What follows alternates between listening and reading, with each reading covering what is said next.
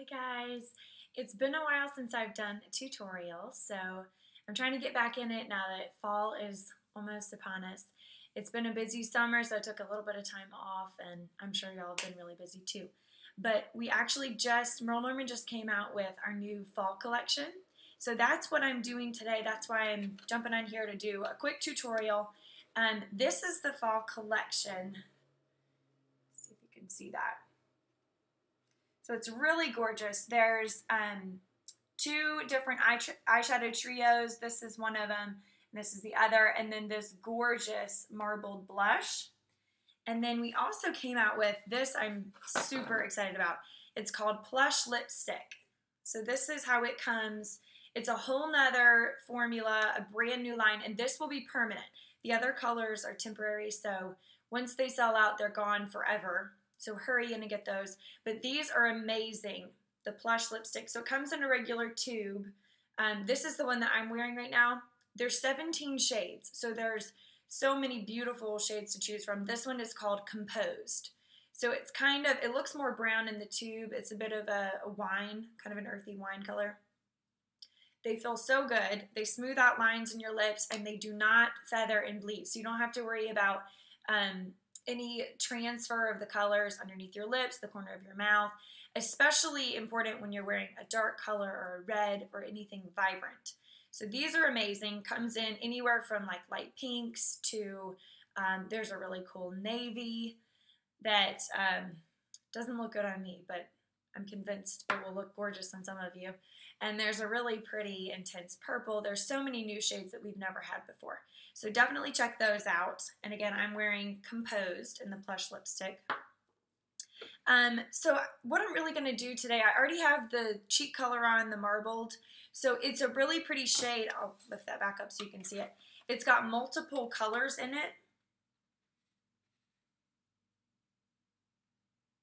So it's got like this kind of golden fleck, and then some wine tones, some pinks. So it looks different on everybody, and it looks different every time you put it on. So it blends with all lip color shades, anywhere from corals to browns to purples. So it's a really great shade, and I'm hoping that they'll make this permanent, but as of right now, it's just temporary. So definitely run out and get that while it lasts. And then the eyeshadows, I'm going to focus more on this trio today. But then I'm going to talk a little bit about this one, and maybe I'll do a tutorial on that one later. They're both gorgeous. Peacock is the color this fall. So it's really pretty, and it's actually very wearable, so don't be afraid of that. I'm going to show you more of these. There's Russet, it's kind of a warm brown. Silver Khaki is a more neutral silver. I would say more of like a pewter tone. And then Minx is a really pretty kind of a beigey shimmer. And then I really love the gold velour, and this one a little bit warmer and softer. There's a beautiful copper, and then the peacock that we talked about. So I've already got some eyeliner on. If you want your eyeliner to be more pronounced, then I would do it after you're done with your eyeshadow. If you want it to be a bit softer and you want your eyeshadow to take front stage, then go ahead and do your eyeliner first. So I've done mine first. I did Java in the Soft Touch eye pencil on the top of my lash line, and then I did Copperized on the bottom. So Java, I'll draw some on my hand so you can see it. Java is a more intense brown, almost like a brownish black, and has no shimmer, whereas Copperized has a little bit of shimmer, and it's quite a bit softer. So Copperized is on the bottom there. So they're both really, really pretty shades. And I've talked about that before. I like using two different eyeliners, a darker on the top and a softer on the bottom, because it gives you definition from the darker one, but it doesn't make your eyes look as closed off as using just a dark color all the way around. So I'm going to start with the lightest shade. And I actually use concealer brushes, Merle concealer brush. It's called Face Number 8. I use these for a lot of my eyeshadows just because I really like the brush head. It's real plush, and you can blend it back and forth really easily. So I'm going to take a little bit of, I like to mix the compacts. So I'm going to mix a little bit of gold velour with the silver khaki, and I'm going to put that as my highlighter shade. So that one's going to go up here at my brow bone. Move my mirror closer so I can see what I'm doing. So right underneath my eyebrow, and then I'm going to bring it a little bit down in this inner corner. So it's almost the shape of like a little upside down C. Get a little bit more, and I'm going to do the other eye. So these are shimmery, but they're not overly shimmery, so don't be afraid of them. They don't have sparkles. They just have a little bit of light reflectiveness in them. And then I'm going to take another brush. This actually comes in the Knockout Nudes palette, and it's one of my favorites. We don't have it to retail right now, so I guess you just have to get the Knockout Nudes palette to get this one. But it has this nice compact end here if you want to put a lot of shadow on, and then I really like the fluffy end on the other side too. So I'm going to use the compact end over here to put some of the silver khaki on my inner lid, so kind of that inner corner. And then I'm going to blend it up to my crease. And I'm going to take it most of the way across my lid, but I'm going to come back in with another color. So don't worry about getting it quite all the way across your lid. Focus it more on the inner 2/3. Then the same thing on the other eye.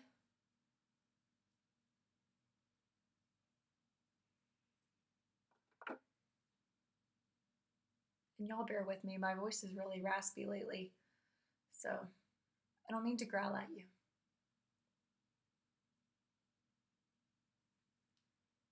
So I don't know if you can see the difference. The lighting in here is a little bit dark, but just so you can probably see this eye better. Just from here to about here.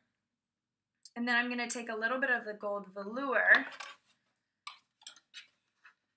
So this is the one I just did, silver khaki. A little bit of gold velour right underneath to add a little pop.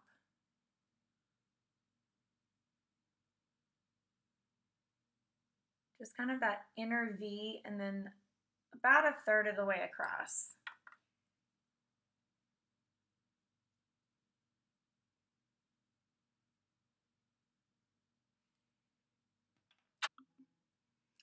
Sorry about that, my video just stopped. So I just added the gold velour under here with this compact side, under here about the inner 1/3 of my eye, and then just a little bit in that inner V to add a little bit of lighter shimmer. And then I'm going to take eyeshadow brush. It's eyes number 4, so it's an angled brush. Let's see if you can see that.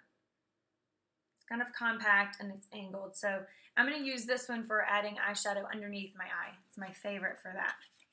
So I'm going to add a little bit of the Minx underneath. So that's this one. And I'm doing this over top of my eyeliner. So the point of this is to kind of smoke out your eyeliner. And it adds drama to your eyes, but also adds a transition from your eyeliner to your skin. So it keeps it from being so harsh. Just makes it look more makeup artisty, more professional. So the same thing to the other side. And you don't have to do this. Not everybody likes it quite as dramatic. If you don't want it quite as dramatic, then just skip this step and do a softer eyeliner on your bottom lash line, and you'll be fine. And then I like to feather it up this way just a little bit so that I can kind of meld this color and my crease color together.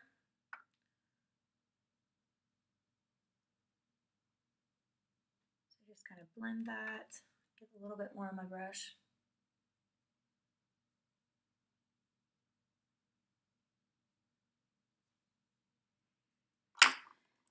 And then I'm going to take another face number 8 concealer brush that I use for my darker shades, and I'm going to dip that in Minx as well. So that's going to be my upper crease color, kind of the transition, and then I'm going to put the russet in just the deepest part of my crease.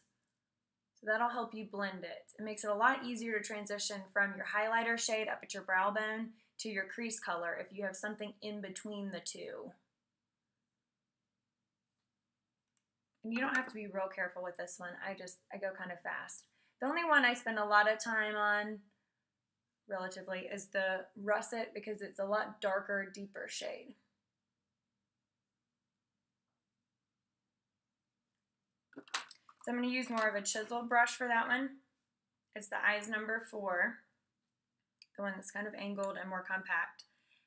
I'm going to get some of the russet color in that one and then put it just in the deepest part of my crease. So like your eye socket area. And at first it's going to look really dramatic, but we're going to blend it, so don't worry about that.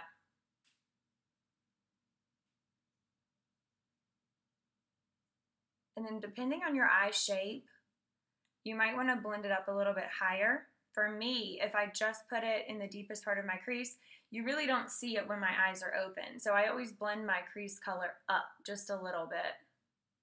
So I'm going to blend it into the minks. And then I like to take a little bit of that, see if you can see what I'm doing. So I'm going to take a little bit of it and blend it into the minks that I put with my eyeliner, just to transition those two. And then I'll do the same thing on the other eye before I blend it. Russet's a really cool color. We've never had one quite like this. It's almost like a burgundy and a brown mixed together. It's perfect for fall.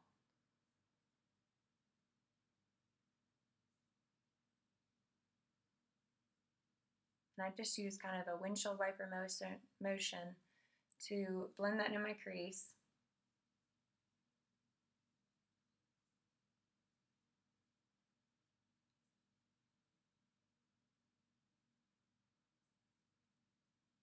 And then blend it down into the minks.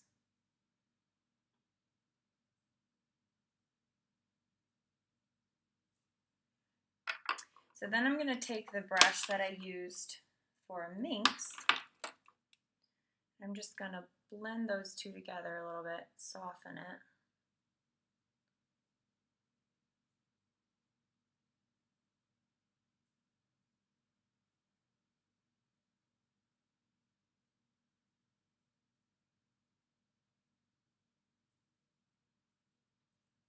And then I always like to take the brush I use for my lightest color. So that was the one for my highlighter. I take that and I just kind of sweep it along the outer edge of my eyeshadow. It helps it not to be so crisp and dark on the outside. It just blends that and kind of buffs away any shadow that's a little without that line. So you want to keep it more between the edge of your eye and the edge of your eyebrow. So this kind of cleans that up for you. And then you can always go back and reinforce your highlighter shade. If you feel like it's just gotten a bit too dark, come back with your lightest shade and put a little bit more on. So I'm going to do that in my inner corner. I'm going to take a little bit more of the light shade and just blend it in here. Because the rule of thumb is that you want to keep it light and bright here and then transition to your deeper colors on the outer edge of your eye.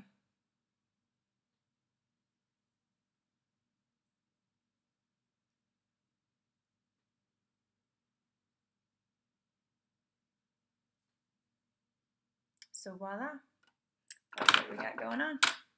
And then I'll probably come back with a little bit of the sharp brown Pro Pencil just to make my line a little bit crisper. And I like kind of a cat's eye. So if you like a cat's eye, then these are amazing. It's a felt tip pen. There's a black and a brown. The brown almost looks black. That's it. It's just a little bit softer than the actual black one.